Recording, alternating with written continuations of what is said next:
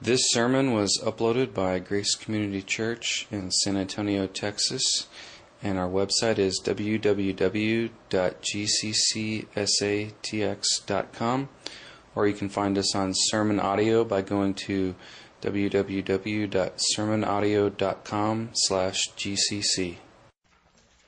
Well, it's great to be back again this evening, and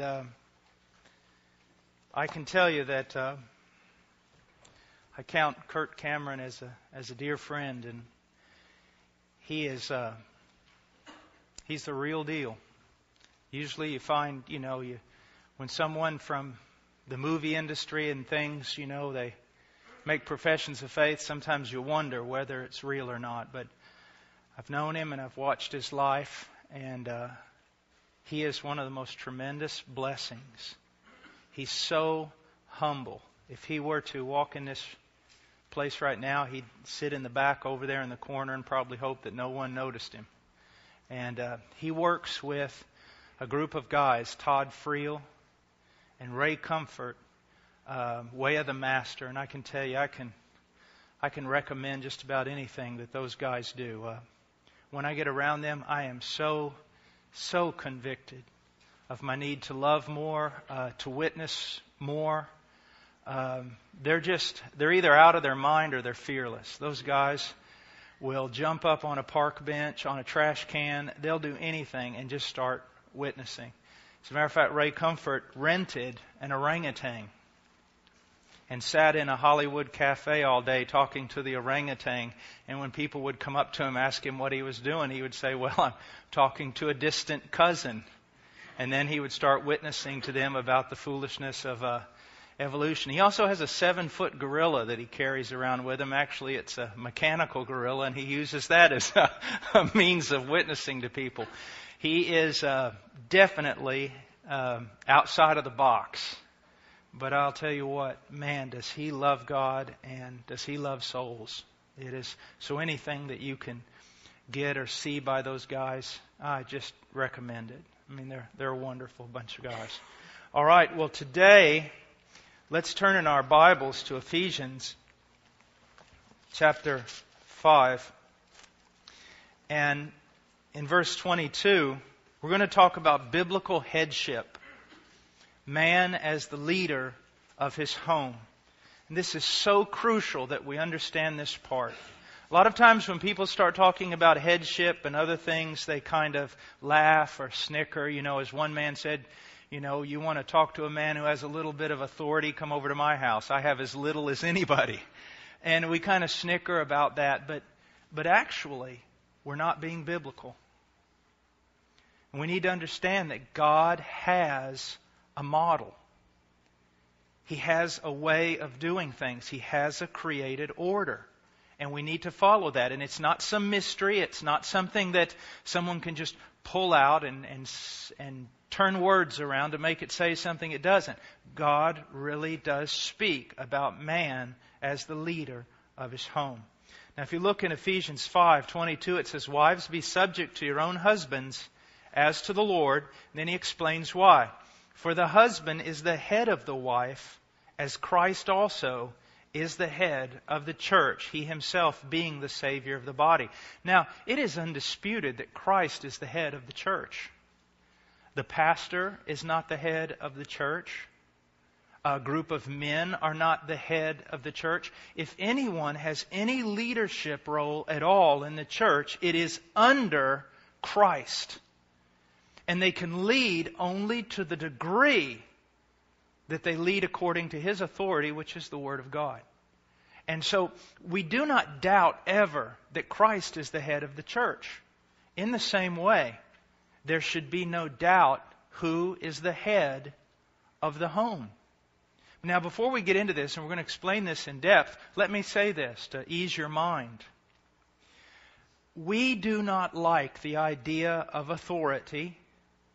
And especially today, women do not like the idea that they have a head, that the husband is the head of the home. But a few reasons for that. One of them is simply feminism.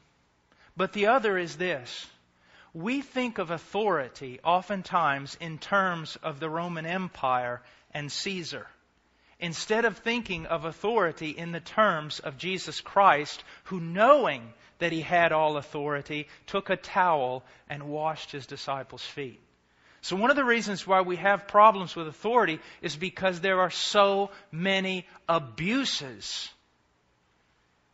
in the context of what we call authority. And I can assure you that when Jesus Christ talks about headship, He is not talking about an abusive husband, a self-centered man who is seeking to do everything for his own good, but rather a man who is a servant leader doing everything he can for the glory of Christ and the benefit of his wife and his children.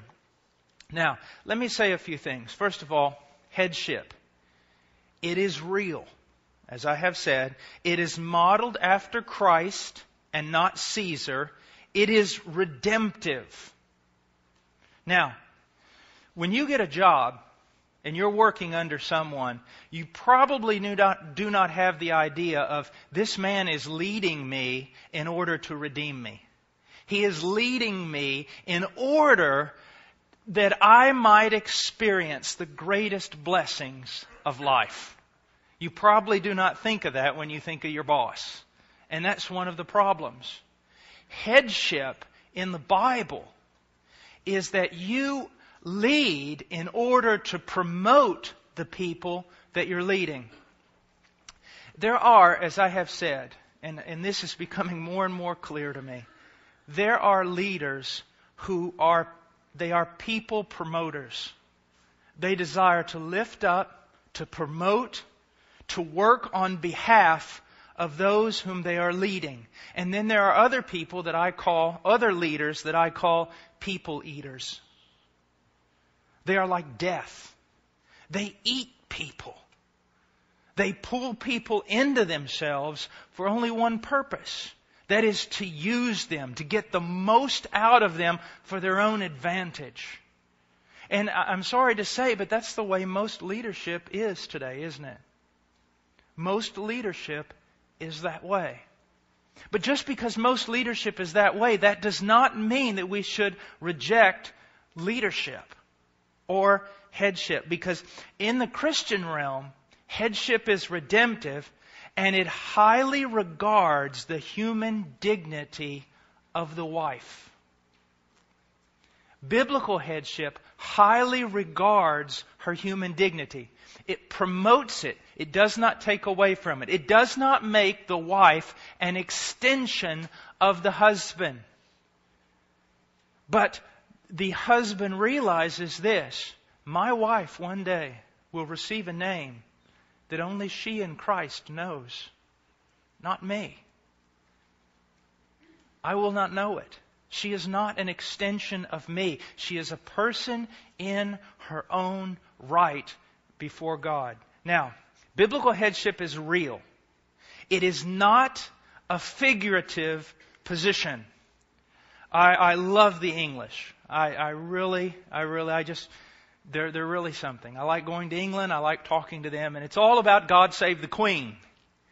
But here's what you need to understand. They realize that even though they're so into the Queen, she's a figurehead. She's not extremely involved in the decision-making process. It's sort of an honor given to her, and I can appreciate that. But everyone kind of knows, yes, she's the queen, and we love having a queen because you can't be British and not have a queen. But at the same time, she's not that involved in what's going to actually happen. But that's not the case with biblical headship. It is not figurative. It involves real, practical leadership on a daily basis. Now, this is proved in Ephesians 4, verses 18 through chapter 6, verse 9, where the Apostle Paul sets out to the believer how to live in the context of different situations. Now, let me give you an example. It says, first of all, for all believers, in verse 21, it says, be subject to one another in the fear of Christ. So, with regard to believers, what does that mean? That means as a body of believers, there is a sense in which we're all subject to one another. And even if someone is an elder, pastor, deacon, and they have some authority in the church, they are still, in a sense, subject to the other believers in Christ, just like anyone else. For example, if the youngest believer comes up to me and says respectfully, "Brother Paul, I have an issue with you," there's nothing wrong with that. Now, if I seek to retaliate, if I seek automatically to explain myself, I got some serious spiritual problem. You see that? And so even the youngest believer can come up to those of us who've had many years in the faith and can begin to lay out things, if they do it respectfully, according to 1 Timothy. They do it respectfully, but they lay these things out, and there's a sense in which I should be subject to them. I should listen. Maybe they're right. And if they're not right, I shouldn't just shut them off. Maybe I should bring some other people in on this and say, "Hey, this believer has said this. Do you see these things in my life?" Because the young person may be wrong, but they may be right. So there's a sense in which we're all subject to one another. And a good rule of practice when you talk about leadership is the leadership in a church seeks to hold the church accountable through preaching, through leadership, through reproof, correction. But there's something else that's very important. Not only does leadership seek to hold the church accountable, but the church itself must hold leadership accountable. If not, you've got a very, very dangerous situation on your hands. Also, in being subject to one another, if the believer in the pew, the average believer in the pew, thinks there's going to be retaliation, if they come to the leadership and say, "I disagree here," there's serious problems. Do you see that? And so the Holy Spirit has to work in this community of believers so that what? So that, well, the younger believers respect the older believers, and the younger believers even respect those who are maybe pastors and elders and deacons, but at the same time, there is no fear of retaliation when you have a problem. So if the youngest believer comes to me, and I'm the pastor, he comes to me and says, "I have a problem with you," I do what? I submit myself. That doesn't mean I agree immediately. We may need to bring in other people. If the young person is wrong, I don't retaliate. Because if they've come respectfully in love, what's wrong with that?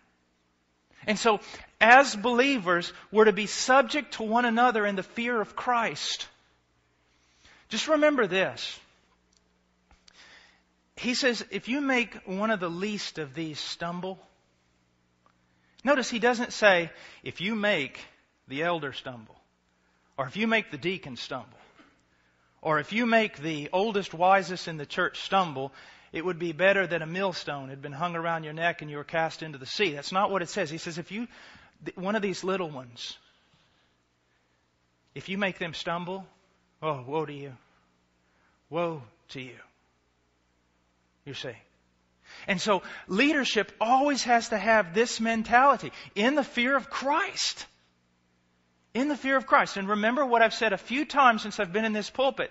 You punch me, kick me, poke me. It's like, been there, done that, got the t-shirt. You're really not going to make me that mad. You touch one hair of one of my little children, and you may just see how unsanctified I am. And most men would say the same thing. Most women would say the same thing. Don't touch my child. Well, if we're that way, how much does God love His children? And that's why in the fear of Christ, we deal with one another. Not necessarily because of who you are, even though I ought to respect your human dignity, but because of whom you belong to. You belong to God. Now, but then he goes down from 21 and he says, wives, be subject to your own husbands as to the Lord. So here we have a body of believers, men, women, husbands, wives, and there is a sense, my wife comes to me as a believer and she says, Paul, you've got some things wrong here. In the community of faith, as a believer, I need to be subject to her. I need to listen to her. Because we're fellow believers. We're fellows in Christ on this road to glory. But then there's another relationship I have with my wife, and it's in our home.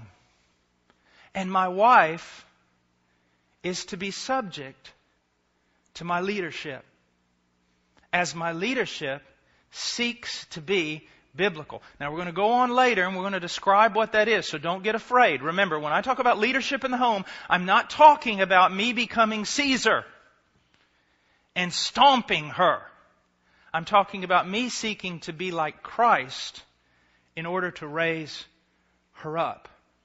Okay? Now, so as believers, we're subject to one another, and within the context of the home, my wife is to be subject to me. Now notice this, and I think this is a very important point. My wife is to be subject to me. Brother, she's not to be subject to you. And this is a very important point, because if you miss this, you start moving kind of into the area of a cult, in my opinion. Your wife is not subject to me. She's not subject to all the other men. She is subject to you. And that's extremely important. And it works something like this, and for the young girls here who are not married, this might be very helpful. Prior to being married, you are subject to your father. Now, I want to preface this. That does not mean that if your father asks you to do something unbiblical or criminal or hurtful, that you're supposed to do that because your father said so. We don't want to go down that road. There are some abusive, very abusive men. We need to be very careful. But in a normal family with a normal dad who loves you, and he's got flaws, but just like all of us, but he just loves you. He's trying to do the best for you. Young lady, you are under the authority of your father until the day when your father takes your hand and puts your hand in the hand of your husband. Now, this is why also, and I want to explain this to you, this is why I'm not against girls going to college, so please don't say this. Don't say that I am. That's not what I'm going to say. But I'm going to teach you the danger of something. And fathers, listen to me. If at all possible that you can do it, and your daughter's going to go to college, then I would recommend highly that she live at home, if possible, and she go to a college as close as possible. Now, why do I say that? Well, let's say you have a college of 10,000 students.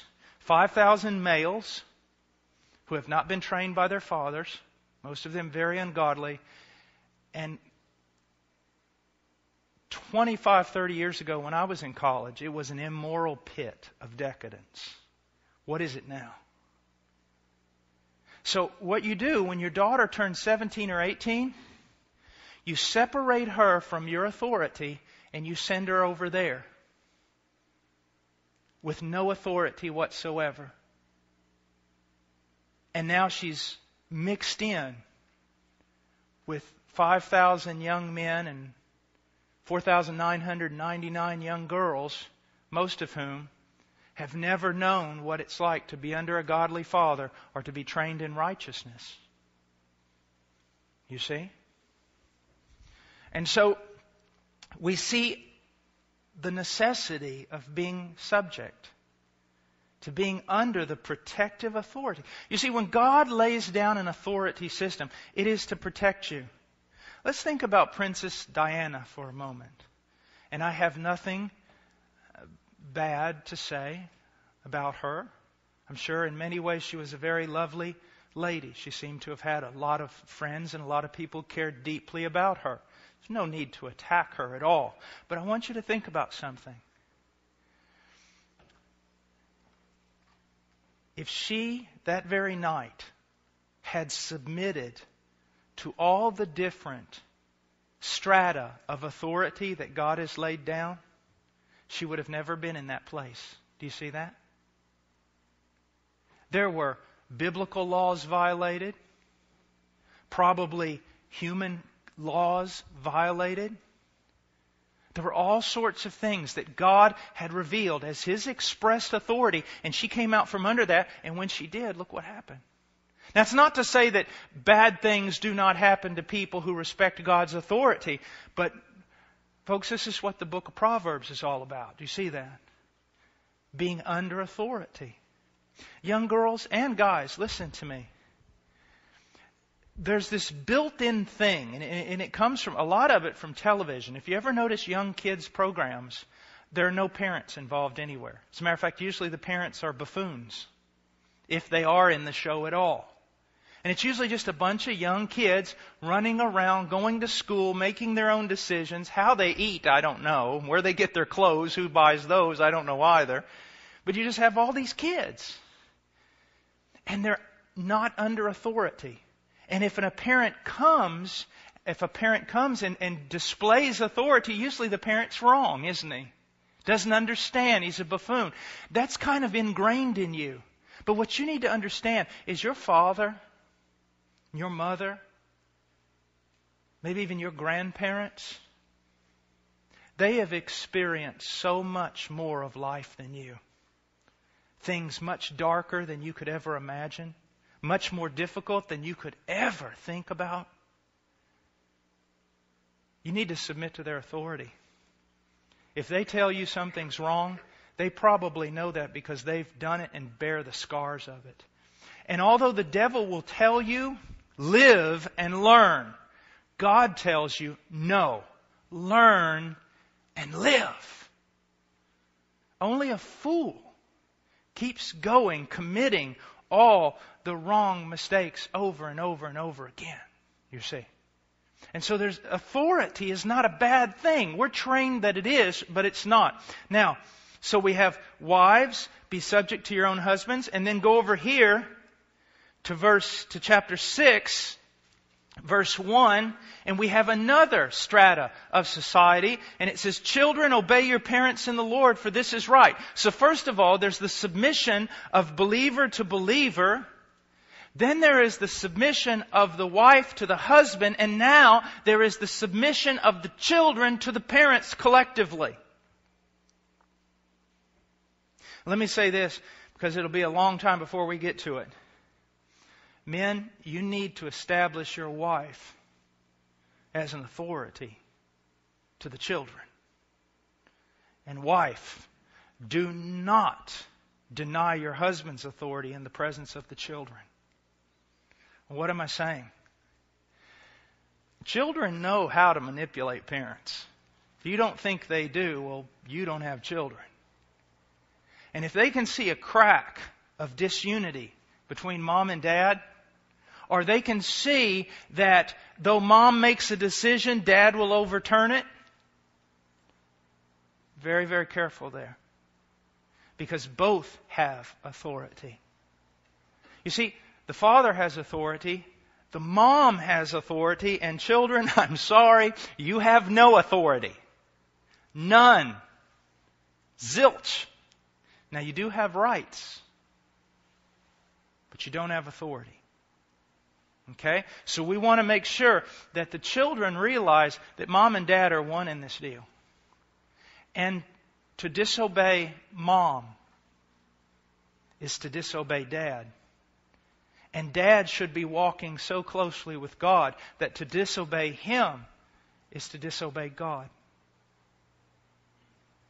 Now, and then we have slaves. In verse 5 of chapter 6, it says, slaves, be obedient to those who are your masters according to the flesh. Now, this in no way means that the New Testament is endorsing slavery. What this does mean is this. The gospel has a completely different way of attacking the maladies in society. You know, sometimes Christians get all political. You know? I mean, they're just going to solve all the world's problems. I'm a Christian political activist, and I'm sure there's some good to that. But we don't see that in the New Testament. We don't see the Apostle Paul boycotting Six Flags Over Caesar or Caesar Land, or we don't see political involvement. We don't see him attacking the system politically. We see him attacking the wrongs of society spiritually. Here's how we're going to do it. Slaves, when you become Christians, love and respect your masters. And masters, you become Christians, love and respect those who work under you. Do you see that? So we don't see a lot of political activism in the New Testament. We see transformed lives transforming culture. So here's what I want you to see. God has these different layers of strategy and of submission, and they are real. Believers subject to one another, wives subject to your own husbands, children subject to the parents, and slaves or employees subject to their employer. Now, we must be careful, very careful, that we do not explain away these roles. Please understand me. I know that we laugh about it, and we, make all kinds of jokes, but this is not to be joked about at all. If the Bible lays down principles that we are to obey, then we must obey them in the context of the family. Now, why do men not assume the biblical role of headship in their home? Why? Well, here's a few reasons. First of all, an ignorance of the Scriptures. Now, ignorance doesn't mean that the men cannot learn. It just means it is a knowledge of the Scripture that has not been placed before them. They've just never heard. Now, whoever's fault that is, that's not the issue here. Ignorance of the Scriptures. Now, men are not aware of the seriousness of their calling, and or they cannot biblically define their calling. That is, they are not aware of the biblical principles set forth in Scripture or their practical application in daily life. We've kind of built that into Baptist life.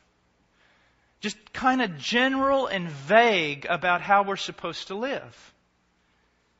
Now, I'm sure some of you have fought in the war. In a few weeks, we have some missionaries going over to Cambodia, where it's one of the areas where there's the most concentration of landmines that are still active. Now, maybe some of you fought in Vietnam. Men, you don't want to be vague or general when you're walking through a minefield, because you only get one chance to mess up. You don't want to hear something go click when you take your next step, because that's the last click you're going to hear. It's dangerous to have vague direction. That's true spiritually. That's why the Bible tells us we must walk circumspectly. We must follow what God has laid out. Now, in Hosea 4:6, it says, "My people are destroyed for a lack of knowledge." It doesn't say that His people are just messed up a little bit. No, His people are actually being destroyed because of a lack of knowledge. We can see that about the family. We can see that about the family. Let me just throw this in here. Something I write down a lot of notes on church and what would I do if I planted a church and how would I... And just something came into my mind the other day and I wrote it down. I want you to think about something. When I counsel pastors and I ask them, how many hours a day do you work? They say 10, something like that. And I want you to think about this. I say, okay, 10. If you work 10 hours very, very hard, then I really recommend as soon as you finish that, you need to get home to your wife and your children. Okay? Think that's good advice, don't you? Here's the problem. The men in your church who are not in the pastorate, who are working out there, carpenter's factory, business, and everything else, they're working 10 hours a day. Okay? So when they get done working 10 hours a day, are they supposed to now do ministry? Doesn't that sound kind of lopsided? Pastor put in 10 hours, man, he needs to get home to his family. But the man sitting out in the pew, he's working 10 hours a day, and then after that he needs to go do evangelism. Or he needs to go do this, or he needs to do that. He needs to get involved. just something doesn't seem too right to me about that. But what if we did it this way? Pastor works 10 hours, whatever, goes home, loves and cares for his wife, ministers to her, loves and cares for his children, ministers to them. And what if all the men, when they get out of the factory, they go home and they minister to their wife and they minister to their children? Doesn't that sound better? And then look how much ministry gets done. If men are not ministering to their wives and their children, then who's going to do it? The pastor. So you got all these men running around doing all these things, all these women running around doing all these things. Pastors wore out, they're wore out, no one's ever at home, and the family's never together. It's like living in a condo with people you don't even know. Everyone just comes to your house at about 8 o'clock at night to go to bed. Run through the kitchen and grab some kind of food or something that's been in the microwave for 2 hours. But what if the men went home?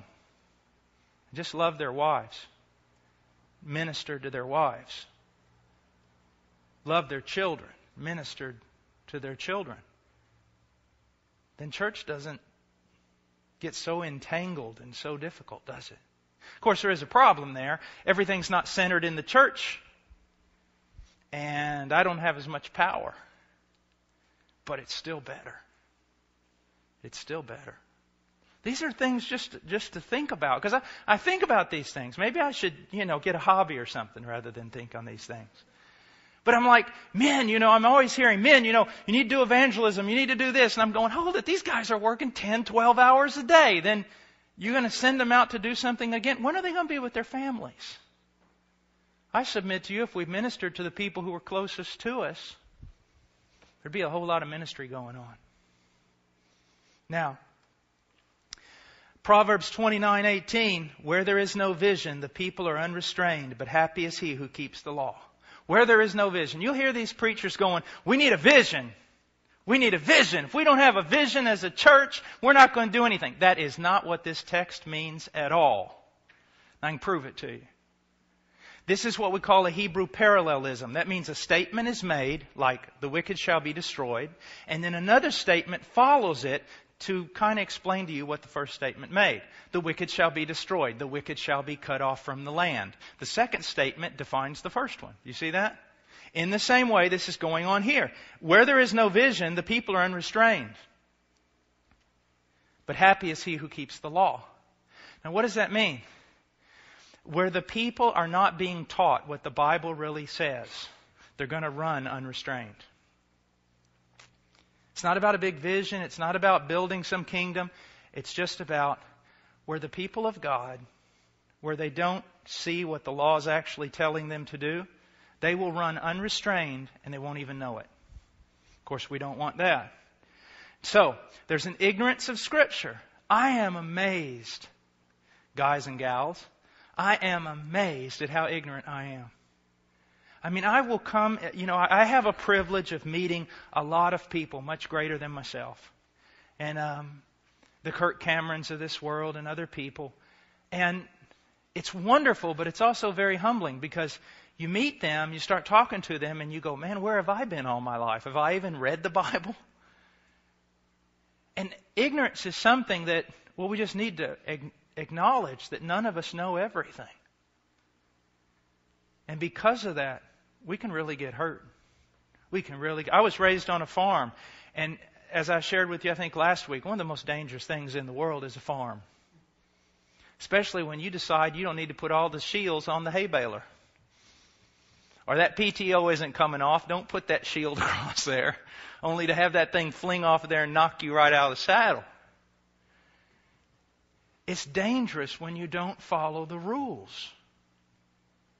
It's even more dangerous in our families when we don't follow the rules.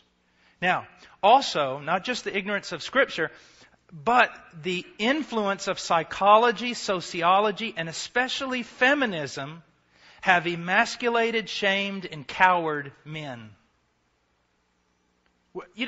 I don't know, I guess it was sometimes in the late 60s, early 70s, we all decided that homosexuals and feminists knew better how to raise boys than we did.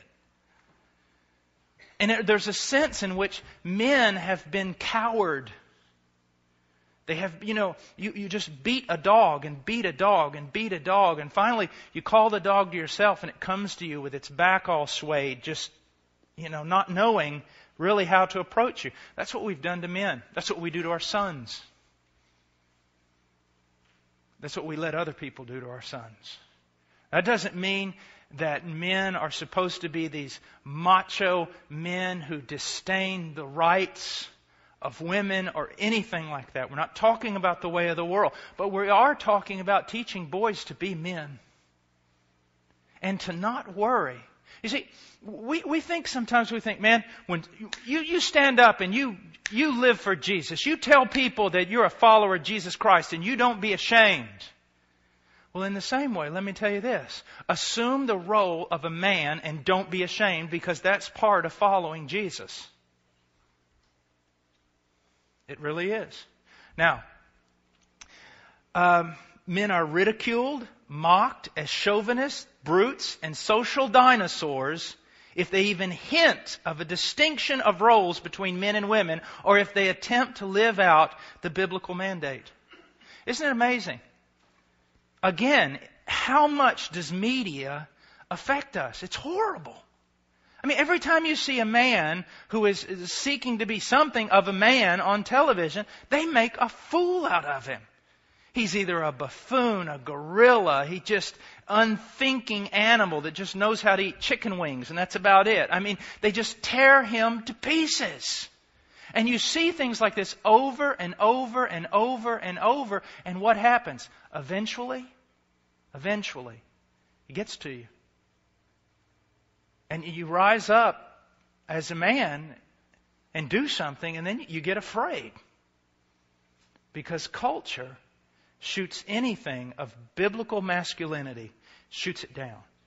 Now, also, let me say this. The media misrepresents manhood. Now, just look at this and see if you're not in agreement. The typical hero in the movies is not married. Do you realize that? The typical hero is not married. He is either divorced or an independent spirit who cannot be confined to the restraints of marriage and family. He may get the girl in the first movie, but in the sequel, she is gone and he's eyeing another. He doesn't make a commitment. He doesn't get married. He doesn't stick with one girl. That's not exciting. The first girl in the first movie's gone, and in the sequel, there's another one to chase. That has an impact upon us. Another thing, he's not a family man.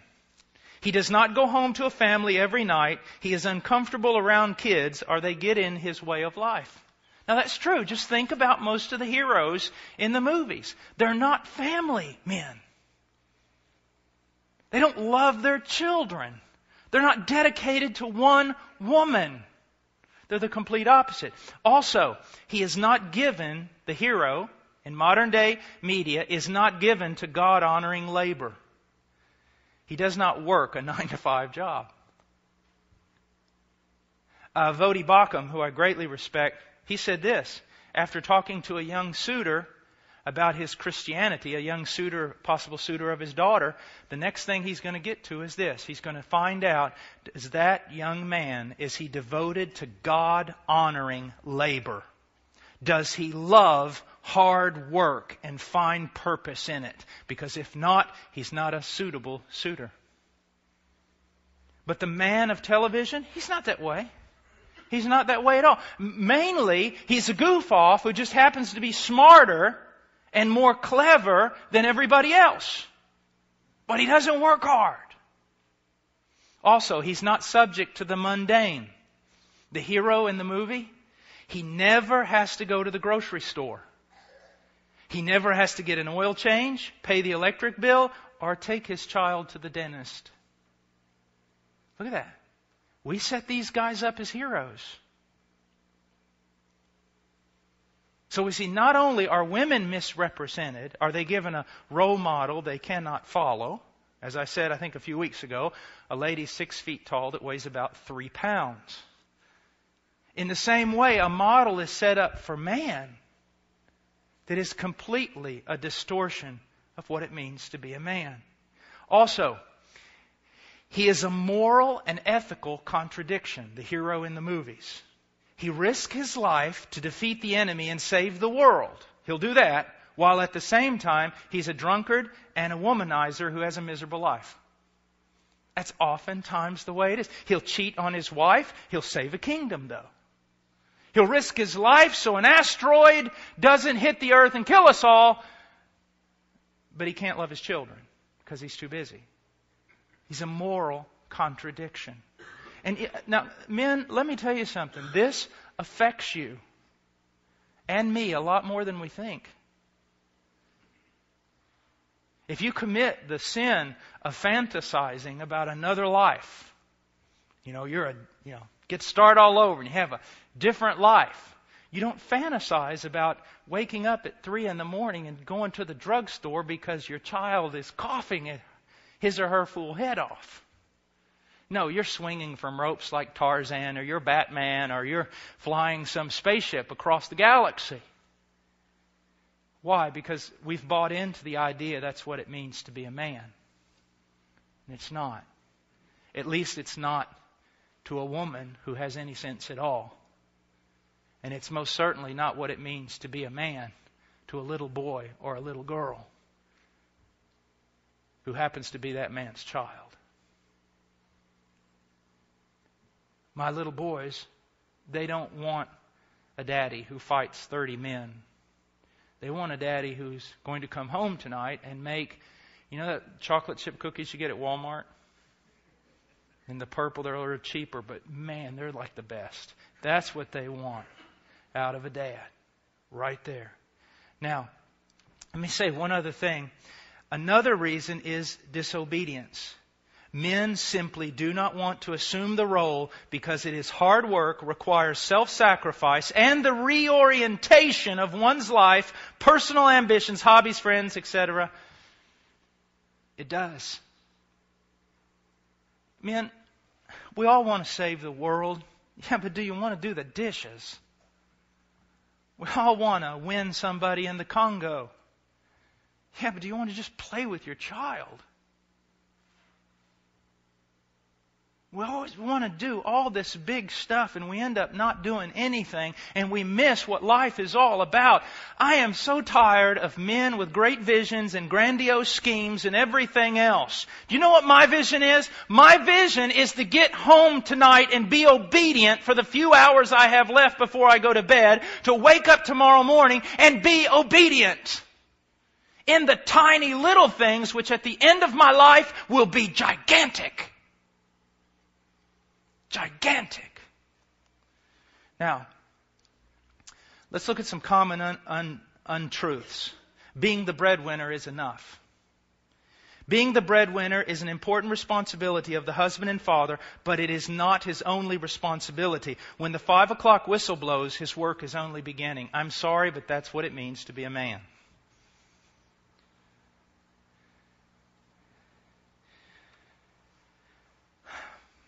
Guys, it's tough. It's tough. And if you play this game right, you're going to want those kids to go to bed by 9. Because you're going to want to go to bed by 9. Because you're just flat wore out. Another thing. Men are called to give their wife and children the things they never had. That's an untruth. I hear men say that all the time. I just want to work. I just want to give my kids the things I never had. Sir, it was the things you never had that made you the man you are. It wasn't the things you had. I am amazed when I go to third world countries and I see how happy those children are when all they have is an empty milk jug and a piece of rope.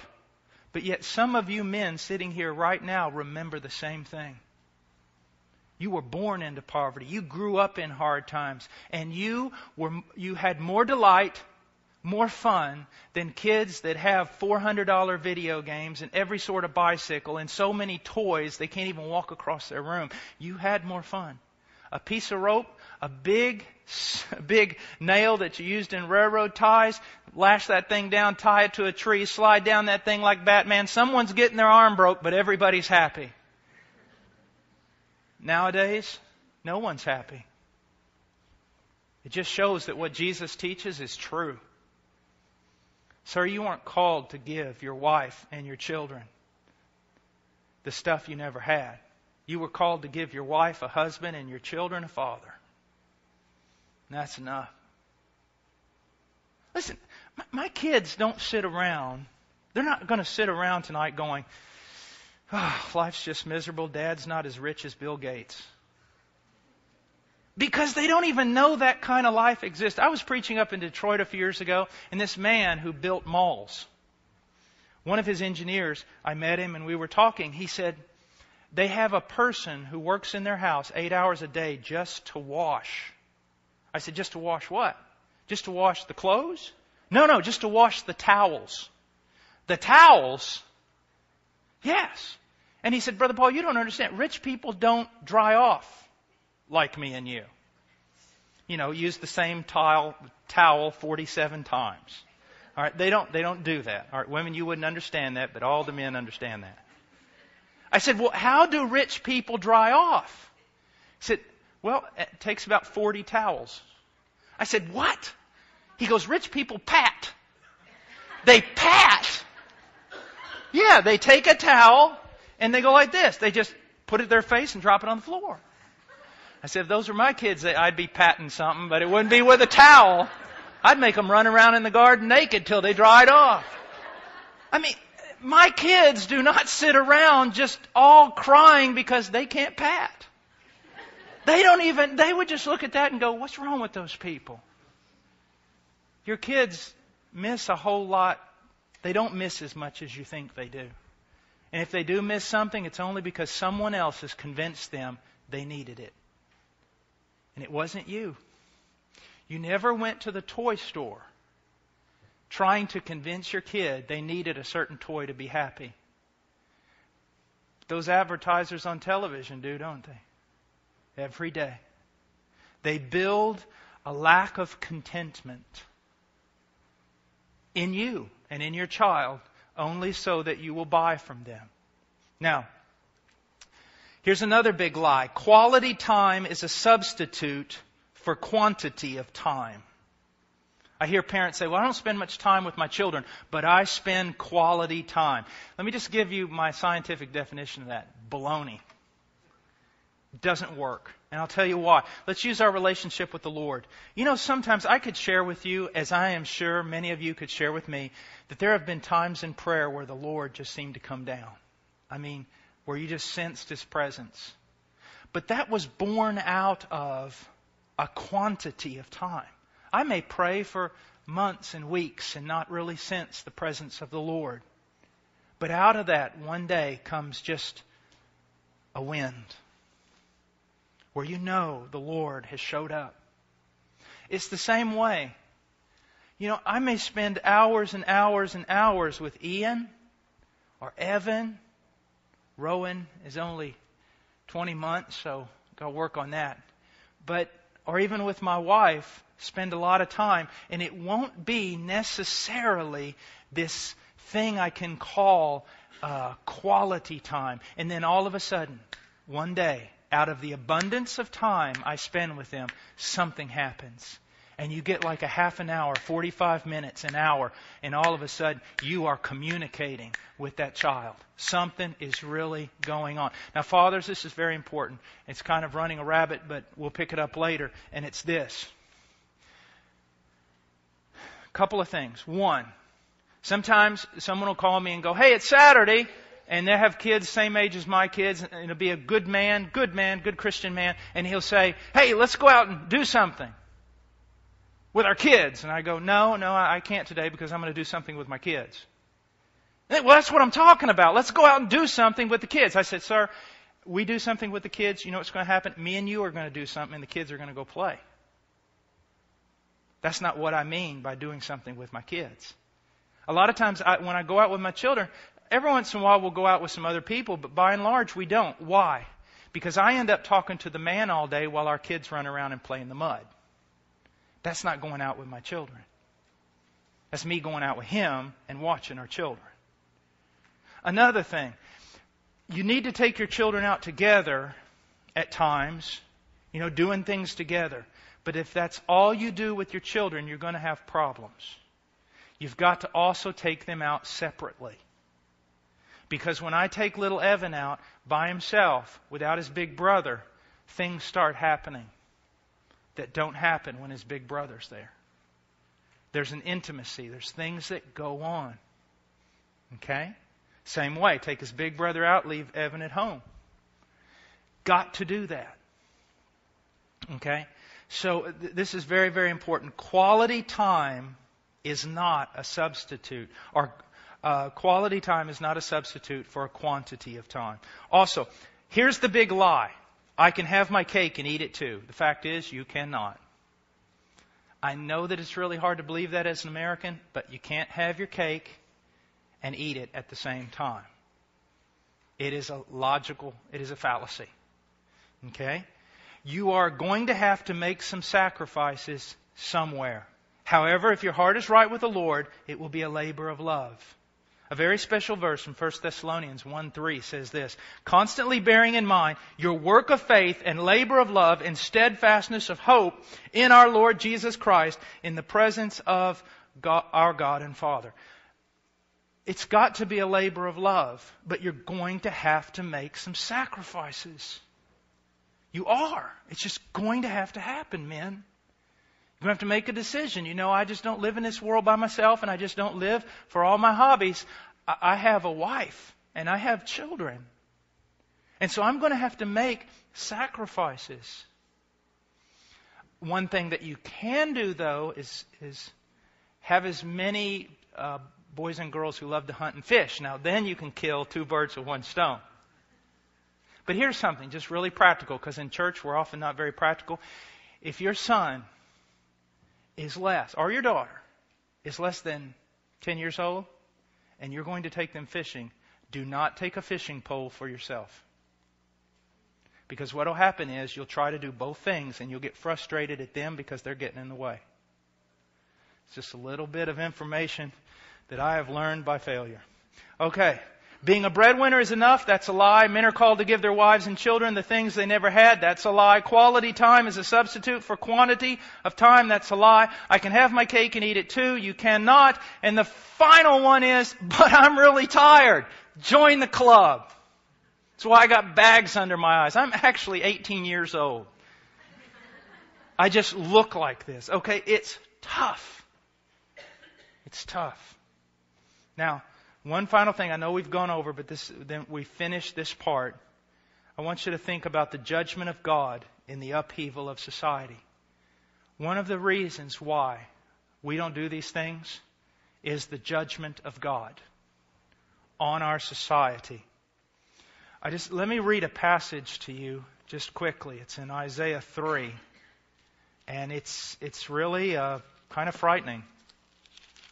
And it talks about our society.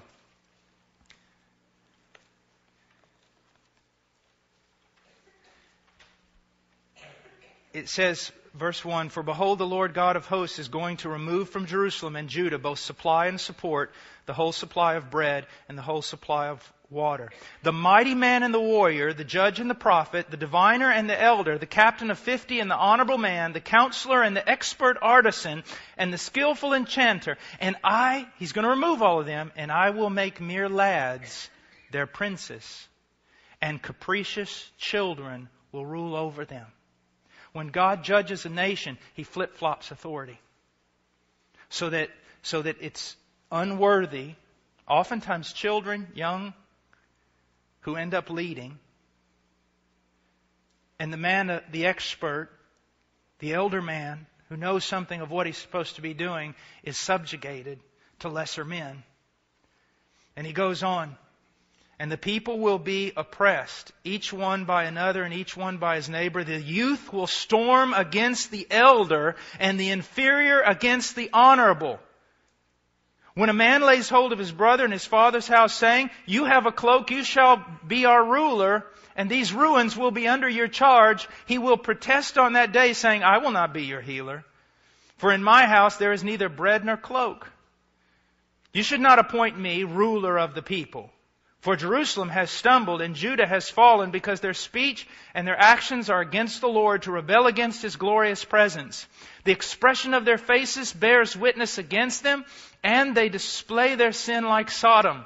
They do not even conceal it. Woe to them, for they have brought evil on themselves. Say to the righteous that it will go well with them, for they will eat the fruit of their actions. Woe to the wicked, it will go badly with them, for what he deserves will be done to him.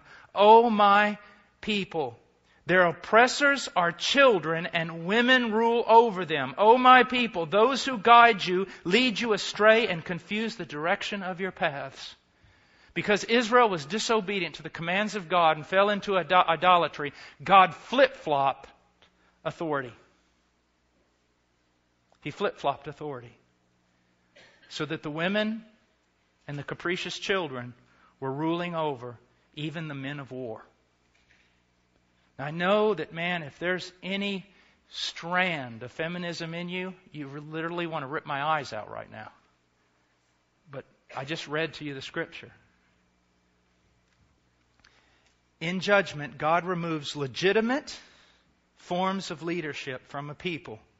In judgment, the God-ordained order of authority is turned upside down or reversed. We need to be very careful of that in our homes and in our church and in our country. The sad thing about it is we can go so far that this is not just the doings of wicked men and wicked women, but it's God's judgment upon us. We need to take that to heart.